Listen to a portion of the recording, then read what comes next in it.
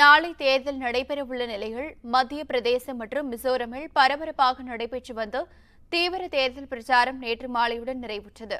கடந்த மாதம் தேர்தல் ஆணையம் மத்திய பிரதேசம், மிசோரம், ராஜஸ்தான், தெலுங்கானா, சத்தீஸ்கர் ஆகிய மாவட்டங்களுக்கு சட்டப்பேரவை தேர்தல் தேதியை அறிவித்தது. சத்தீஸ்கர் மாநிலத்தில் இந்த மாதம் 12 மற்றும் 20 தேதிகளில் தேர்தல் நடத்த முடிவுவிட்டது.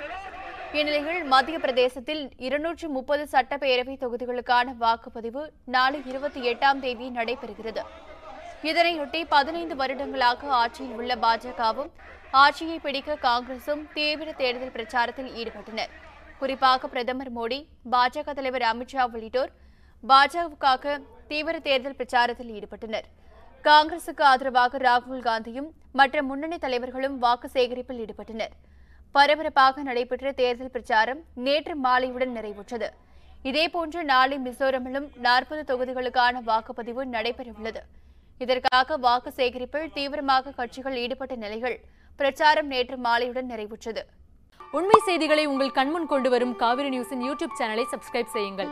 நொடிக்கு நொடி நாட்டு நடப்புகளை தெரிந்து கொள்ள காவிரி நியூஸ்.tv, Facebook, Instagram, Twitter போன்ற சமூக வலைதள பக்கங்களோடு எப்போதும் இணைந்திருங்கள்.